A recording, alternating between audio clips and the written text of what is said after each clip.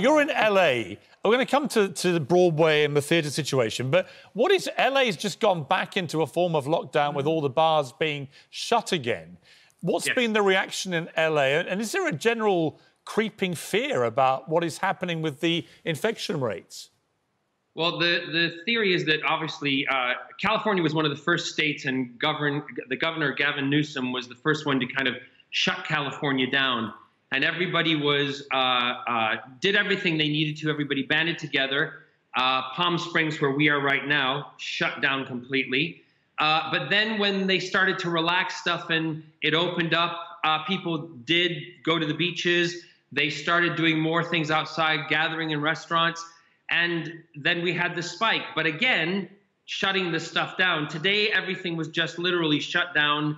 Bars, restaurants, and gyms and things in Palm Springs in Southern California.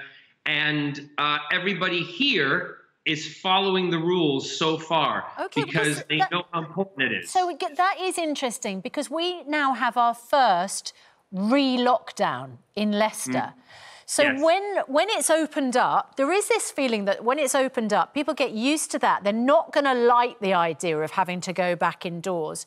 How do people respond where you are to being told, right, stay at home now as much as you can?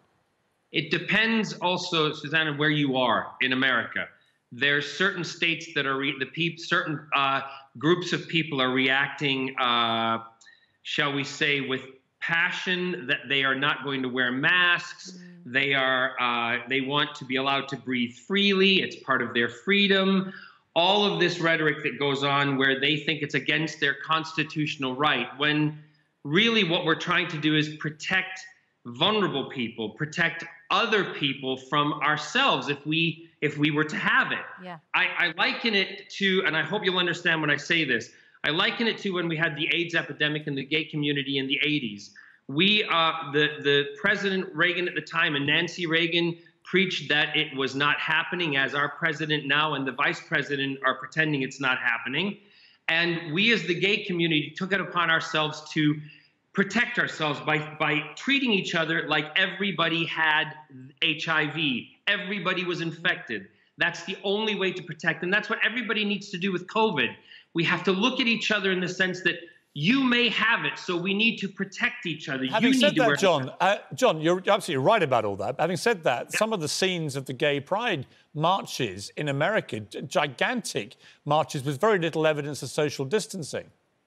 Well, I have to say, I didn't go to any of those, and we did our own little pride thing at home here in Palm Springs. I don't agree with people like that. That may be I don't know. Piers, I didn't see any pictures of that. So if it was younger people, then maybe they are of the attitude that they're not going to get it, which is not the case. I think it's hard, isn't it? Because as with the Black Lives Matter protests, one of my sons went to a couple of those, and I absolutely believe in the fundamental right to protest, but you have to do it safely. You have to do it, as you said, with HIV, when everyone, assumed everybody may have it and behaved accordingly. We've got to do that with COVID. But there are many of these protest marches going on, or celebratory marches and gatherings, and I don't see much evidence of people being very careful. Right, and I don't have the answer to make the people wear the mask, other than if I were there and I were wearing a mask and somebody wasn't around me, maybe I'd carry a couple extra. It's like when we used to go to the clubs in the 80s and we were protecting ourselves from HIV. You got handed condoms on the way out of the clubs at night. So let's hand out masks. If you have any extra, give them out to people at these marches. Let's help protect each other. So we have this new local lockdown in various areas. And meanwhile, Broadway has announced that it is closing until at least January next year. We can, here in the UK, you can go to the pub from Saturday night. You can go and have a meal out. Your children can't go to school in the most part. And you cannot sit in a theatre. Now, this, I know for you that's very important because you're a great lover of theatre and the arts, but also it's your livelihood, isn't it? Absolutely. I mean, Scott, my husband and I, we're doing okay, but this is the first time I've ever been unemployed in 33 years of me working in the industry. I have friends in the industry, not only in the US, but also in the UK, who are having to move out of their homes, move in with family because they can't afford their mortgages. They can't afford to put food on the table. The money has run out that was given to them by the government. And Oliver Dowden, who's put together this 5-step plan, if I can personally say from knowing what it is and what he said about it, to me it is just rhetoric. There's no time scale. For instance, Broadway said January, possibly 2021. That gives people a chance to prepare, and theater owners and producers to get things set where they can do it in a safe way in January, if at all possible. Whereas the 5 steps that Mr. Dowden has given doesn't give anybody a timeline. There's no way to plan for anything. And even if you're going to say that and it's going to be ambiguous, the government needs to step in and help. The theatre industry... I totally agree with you, John. I think it's complete woolly nonsense. There's no actual detail. There's no meat on the bone here. And meanwhile, the theatre business is collapsing before our eyes. It's collapsing. I mean, the West End, SALT figures, the Society of London Theatres figures, £765 million came in from West End theatres, and £1.28 billion in the year 2018 from theatres across the UK. Now, again, I know this from being in the industry for years.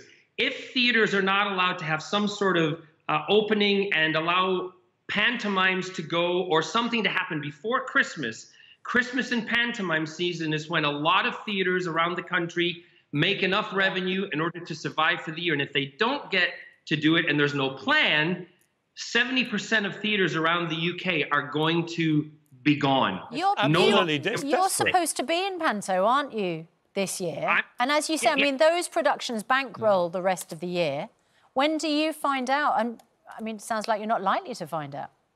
Well, again, like planning, you know, when you go out and you're protecting yourself from COVID, act like everybody has it. I'm planning already at the moment that it may not happen because there's no plan. There is no steps forward for producers to take in order to make it happen. I'm supposed to be doing Panto in Bristol, at the Bristol Hippodrome. Now, that's an ATG theatre, which is, you know, a very big theatre, and ATG have a lot of theatres around the country. But we need I mean, I can't reiterate it enough, guys. We need a plan in order to make... I totally agree. There is no plan, and theatres are all going to go under. This is a very serious situation in this country, as we're seeing, when even Broadway shuts for a year. This is serious stuff. And I see no commitment from the British government or Oliver Dowden, the Minister for Culture. I see no commitment from him which is offering any comfort to people in the theatre business. In fact, quite the opposite. Absolutely quite the opposite. The people are worried. People are scared.